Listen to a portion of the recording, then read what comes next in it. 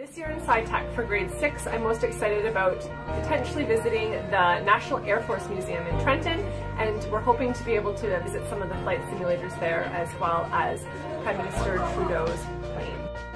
The thing I'm most excited about for SciTech is the way that our students are able to integrate different subjects into these large, big picture questions. For instance, my class is researching natural disasters in geography, and we're researching structures for science, and we've combined that into a giant project where they are designing a natural disaster-proof structure. I'm super excited for the iCubed project, and I think what excites me the most is that students are going to pick their own topic. They're going to get to invent, investigate, and ultimately market a brand new product that the world has never seen. I'm pumped to see what our students are going to come up with.